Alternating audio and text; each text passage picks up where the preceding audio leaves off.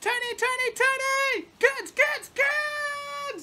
Guys, how you all doing? I miss you all. I miss you guys so much. I mean, I only got to do ToonieKids crew like, I don't know, 6 times. And then we did online ToonieKids. But already I haven't seen you guys in like 5 weeks. And I miss you so much. I can't wait until we all get to hang out together again. And we get to play tip, and we get to do some dancing, and we get to learn more about Jesus. And I just want to do that with you guys. And we can't do it today in person, but we can do it online. And so that's what we're doing, ToonieKids online. You're watching along on your phone, on your computer, on your tablet, and that's awesome. So we get to hang out for the next little while. Man, I'm so keen. I hope you guys are ready. We're going to have some fun. And yeah, it's just going to be sick. All right, so here we go. We're going to do ToonieKids crew online.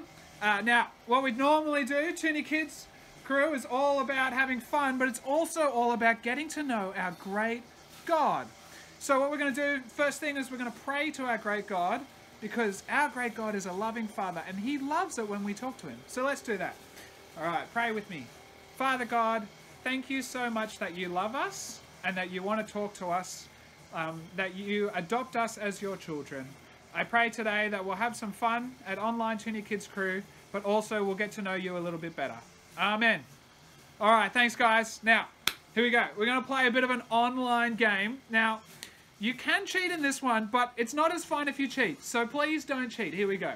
What I'm going to do is I've got 1, 2, 3, 4, 5. I've got 9 objects on a tray, and I'm going to show you what those objects are for about 40 seconds. And then you have to remember them all. Okay, I'm going to take it away, and then you have to see and write down how many you can remember. Okay, and then after, I'll give you about 30 seconds to write them all down or to try and remember. And then I'll show you what they are and we'll see how many you got, okay? So here we go. I am going to show you them right now. You ready? All right, here we go. Here's the 9 things, all right? So you got 40 seconds. We've got a puzzle piece. We've got a watch, a spoon. We've got some toothpaste. We've got a camel. We've got a cup. We've got a burrito. We've got some hand sanitizer, and we've got a jar of nuts, okay? All right, keep remembering them. Don't write them down yet. You can't start yet. Remember. 9 things, 9 things, 9 things. All right, you got 10 more seconds to try and remember. Now, keep going. Keep going. Remember. All right, I'm going to take them away now. I'm taking them away. And they're gone. Oh, all right. Now I'm going to give you 40 seconds to try and either write down what you can or say them all out loud. Can you get 9 things? 9 things. I think there was something in there to do with maybe your teeth. There was something, maybe a good fun activity you can do during COVID. There was maybe something you can eat. There was something that you very much need to keep clean at the moment. There was some... like a weird little item of clothing that you wear on your wrist. All right, you've got 5 more seconds to see if you can remember them all. How many did you get? How many did you get? Okay, here we go. I'm showing you them again. All right, here they are again. We've got a puzzle piece. Did you get that one? Did you get the watch, the spoon? Did you get this weird burrito thing? Look, I've got this as part of a game. It's pretty fun.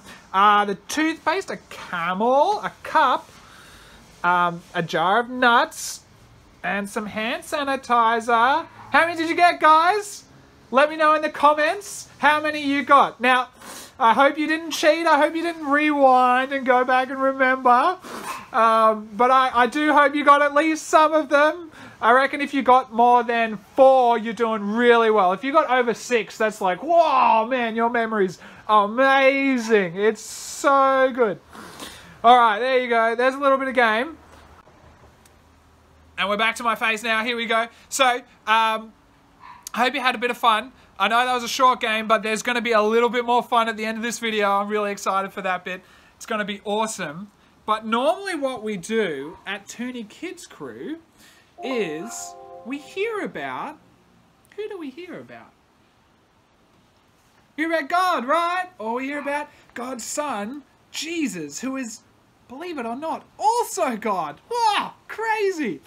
So, now who can remember, last term, for those of you who were here, what did we learn about? We learned about Jesus, for sure, but we learned about something in particular. Do you guys remember? We learned about Jesus and his power. And we learned about how Jesus has power over sickness, and Jesus has power over nature, and Jesus has power over death, and Jesus has power over COVID-19. And Jesus then didn't use his power, but he instead died on the cross. But he then showed his power to rise again. And that was so awesome. And that's how we finished. And now this term, we're going to be looking a little bit more about that death and Jesus rising again on the cross. And we're going to look at some big words. And we're going to figure out why Jesus died on the cross and what it means for us. We did talk a little bit about it, but we're going to talk a lot about it this term. It's going to be really awesome. So get ready to learn some big words. Now, today's big word is substitution. Ooh, can you say it with me? 3, 2, 1. Substitution. Oh, do you know what that word means? Maybe you do, maybe you don't. But we're gonna learn about what that word means. And how we're going to learn about it, I'm really excited. We're going to learn about it from this cool guy in the Bible whose name was Isaiah. Now, Isaiah is a guy from the Old Testament, way back. So, Jesus died 2,000 years ago. Before that, Isaiah lived 700 years before him, about that. So we're talking like almost 3,000 years ago Isaiah lived. So he's pretty old. Well, he is dead, but he, you know, if he was still alive, he'd be really old right now. But Isaiah was this awesome guy, and he lived in Israel. And what he did, he was what's called a prophet. And a prophet is called a messenger of God. And you want to hear this? There's two pretty funny, well, one funny story and one awesome story that I love about Isaiah. I'm just gonna tell you them quickly. Here's the funny one first. One time, Isaiah, God told him to walk through the streets naked for 3 years. And he did it. He obeyed God. And he walked through the streets naked. How weird. How funny. I reckon it would have been crazy. But he did it for a reason, actually. God just didn't tell him to walk around the streets naked to be funny. No, he actually said he had to walk around and give this sign to the countries Egypt and Cush. You see, Egypt and Cush, they didn't trust in God. And so God was going to punish them by making them slaves. And so Isaiah was assigned to Egypt and Cush. And he said, Egypt and Cush, you are going to be taken away naked like Isaiah as slaves because you haven't followed me. And believe it or not, a little while later, Egypt and Cush were taken away naked as slaves. That sign came true because Egypt and Cush didn't trust in God.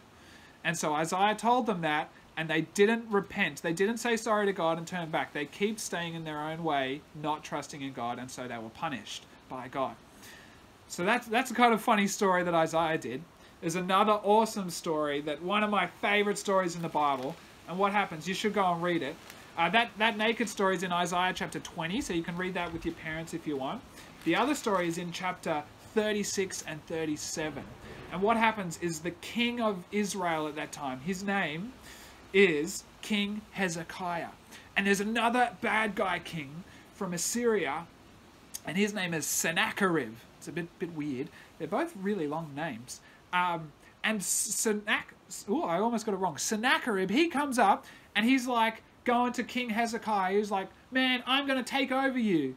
You can't do anything about it. And he brings this huge army and he's going to attack Israel, and he's going to attack King Hezekiah in Israel. And Hezekiah, he's pretty scared because that army is really, really big. And so he goes and he gets Isaiah and he's like, Isaiah, what do I do? What do I do? There's a giant army on our doorstep that's coming for us. And then Isaiah says, it's okay, guys. Trust in God. And so what Hezekiah does is he turns to God and he prays to God. And then when he prays to God, God sends an angel to wipe out the enemy army. And it actually says the angel wiped out 185,000 men. All because King Hezekiah just turned to God and prayed. And it's so awesome, you know. The Bible just says, come and turn to God. And that is such a cool story. And there's two opposites. There's Cush in Egypt, and they didn't turn to God. And there's King Hezekiah, and he did turn to God. But anyway, there's two cool stories. But I told you that we were going to talk about Jesus, and we were going to talk about substitution.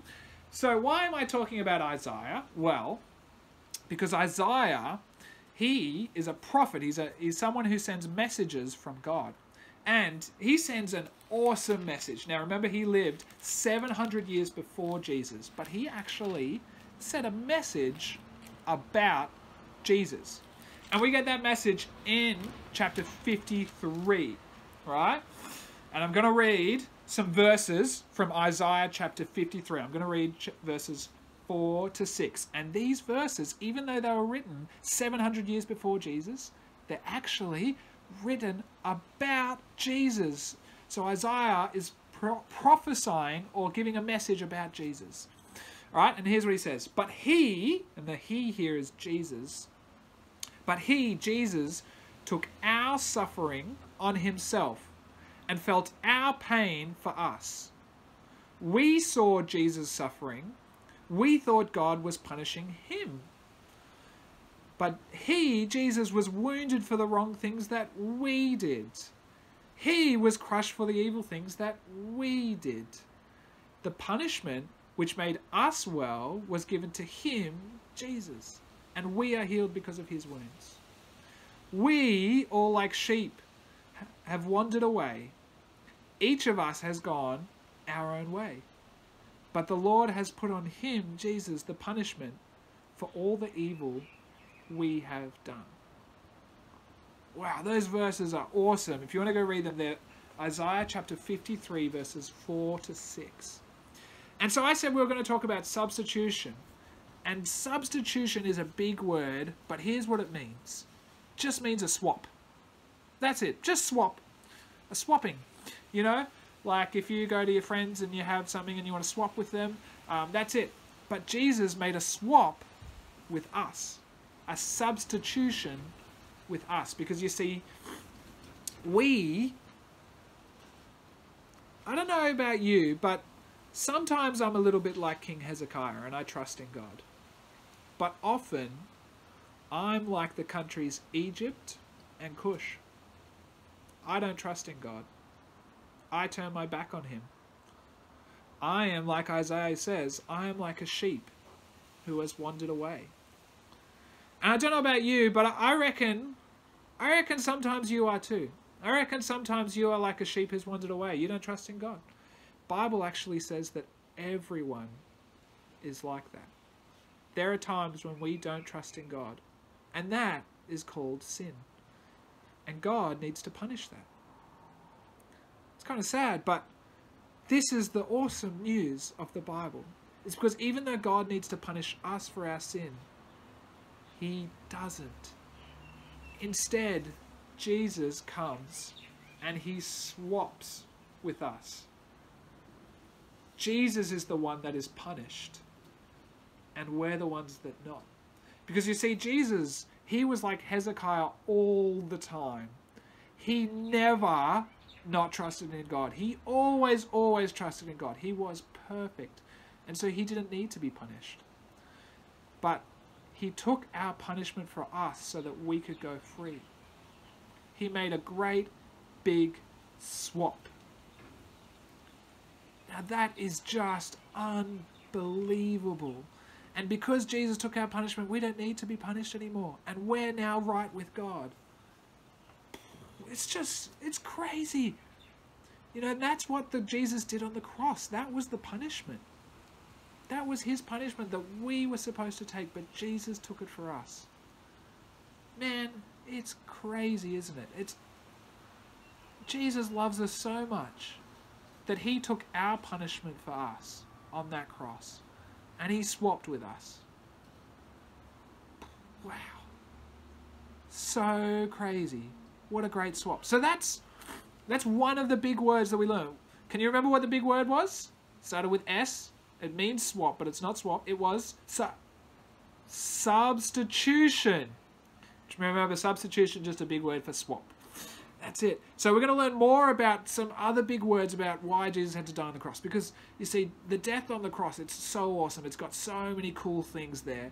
And the swap is just one of those cool things that it does.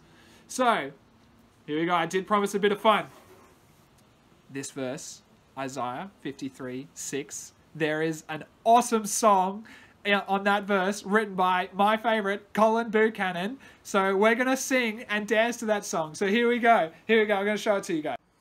All right, guys. How you doing? All right, I'm standing up. I'm ready to dance. I hope you guys are too. All right, so you need to be standing up somewhere. Start getting a little bit loosey-goosey. All right, now this song, it does have another big word in it.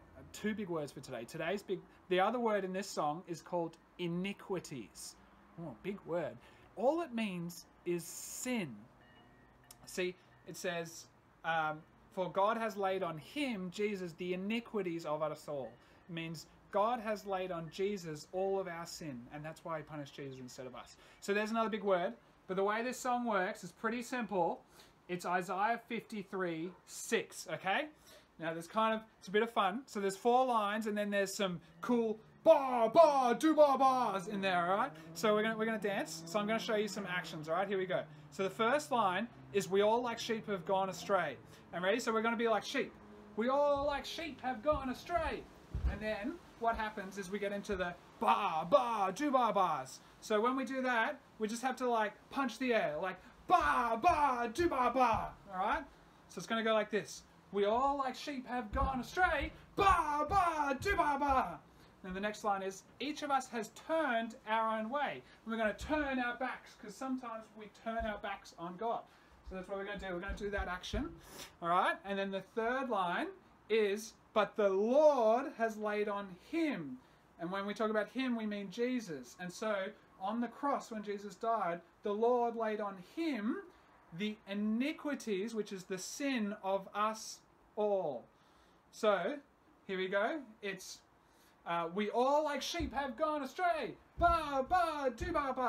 Each of us has turned our own way. But the Lord has laid on him the iniquities of us all. Sing And then the last line is Isaiah 53:6. But you got to be pretty quick, so it's a bit hard to go. Isaiah 53:6. All right, we're gonna play the song. We're gonna dance along. It goes through 3 times, and there's some guitar and some drums, so you can do some dancing along to that. Here we go. You ready? Get ready.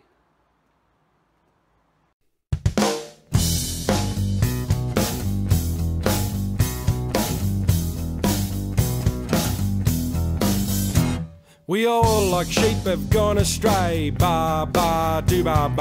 Each of us has turned to his own way. But the Lord has laid on him the iniquity of us all. Sing Isaiah 53:6.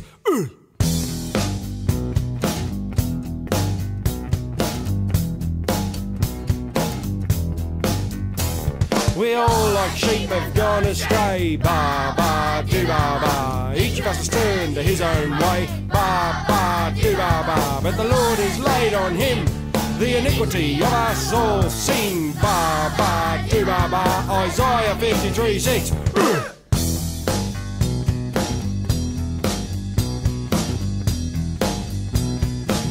Alright, it's your turn now.